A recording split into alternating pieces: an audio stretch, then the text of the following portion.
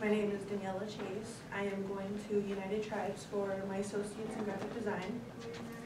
Today I'm going to be reading The Good Twin and the Evil Twin. It doesn't have a precise author. I tried to look it up and I pulled it from a short story book. It's been retold several times from different people, and they just took a summary of it all and put it in the book. And I also cut the story off a little bit because it's really long. This is how it all began. There was only water, there was no sky, there was no land, only nothingness. Then out of the waters rose a mist, and it became the sky. Still there was no sun, no moon, no stars, just darkness. But deep down in the waters of Kokomot, the Creator. He was bodiless, nameless, breathless, motionless, and he was two beings, twins. Then the waters stirred and rushed and thundered, and out of the spray and foam rose the first twin, the Good Twin. With closed eyes, he cleaved the waves and came to the surface. He stood upon the waters, opened his eyes, and saw. There he named himself Kokomot, All-Father.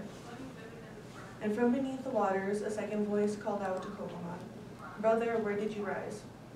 And how did you rise? With eyes open or with eyes closed?" Bukodo was the evil twin, and Kokomot wanted to make it more difficult for him to do harm. So Kokomot lied to him, saying, "I opened my eyes while I was underwater." The second twin opened his eyes as he rose, and when he reached the surface, he was blind.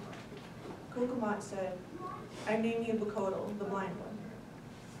Then Kokomot said, "Now I shall make the 4 directions." He pointed with his finger and took 4 steps, walking on the water.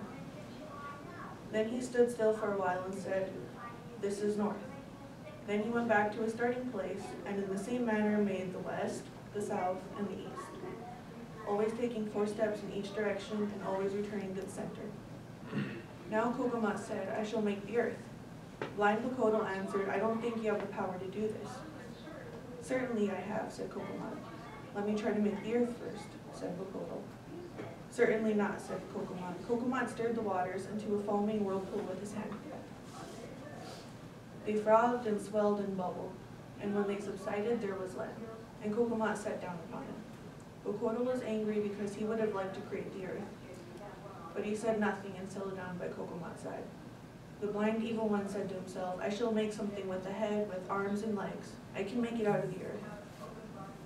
Bukodo formed something resembling a human being, but it was imperfect. Instead of hands and feet, there were lumps. It had neither fingers nor toes. Bukodo hid it from Kokomot. And Kokomot said, "I feel like making something." Out of mud he shaped a being that was perfect. It had hands and feet, fingers and toes, even fingernails and toenails. Kokomot waved this being 4 times toward the north, and then stood it on its feet. It moved, it walked, it was alive. It was a man. Kokomot made another being in the same way, and it was alive. It was a woman. Bukodo went on trying to make humans, piecing together 7 beings out of the earth. All were imperfect. "What are you making?" Kokomot asked. "People," answered Bukodo. "Here," said Kokomot, "feel these people I've made. Yours have no hands or feet. Here, feel mine. Have fingers, thumbs to work, to fashion things, to draw bows, and to pick fruit." Kokomot examined the beings Bukodo had formed. "These are no good," he said, and stamped them to pieces. Bukodo was so enraged that he drove down deep beneath the waters amid rumblings and thunderings. From the depths he sent up the whirlwind, bringer of all evil.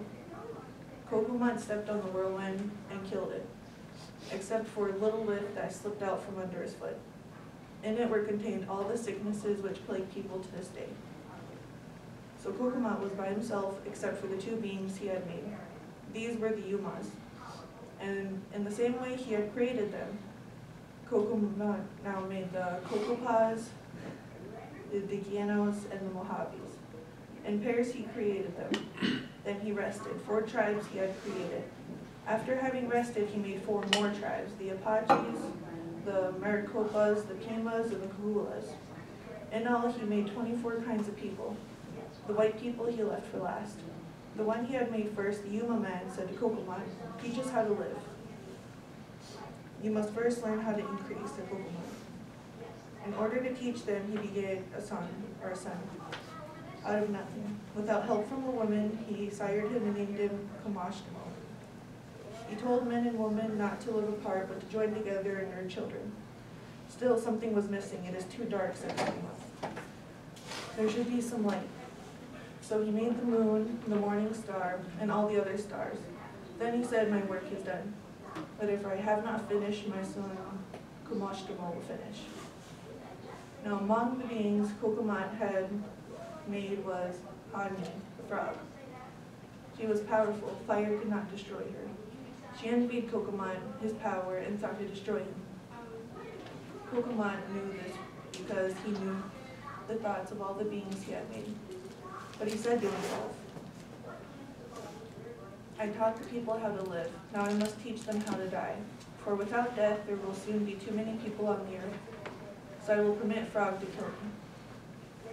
Ani burrowed down underneath the spot where Kocomont was standing and sucked the breath out of his body through a hole in the earth. Then Kocomont sickened and lay down to die. He called all the people to come to him, and all came except the white man, who stayed by himself in the west. I'll quit there. All right, thank you.